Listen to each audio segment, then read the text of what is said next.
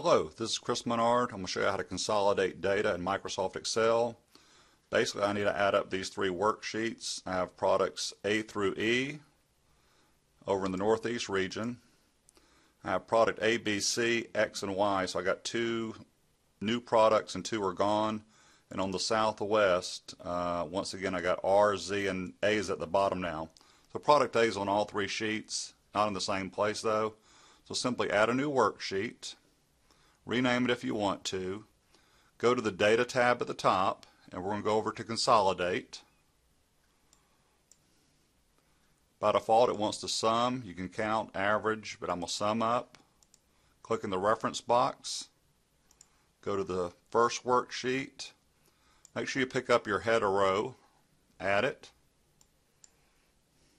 Go to the next worksheet. Notice that Excel automatically changes the worksheet name, but keeps the same range. Add it.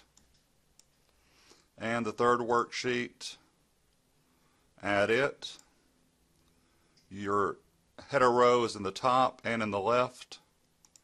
So go ahead and check both of those and click on OK. And there are your answers. Do it a consolidation. Product A, I ended up with 50. Southeast, 25. 15, and 10 at the bottom. So that is how you consolidate data using Microsoft Excel. And if you want the data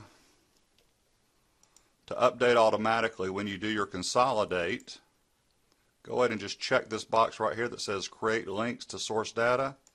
Click on OK.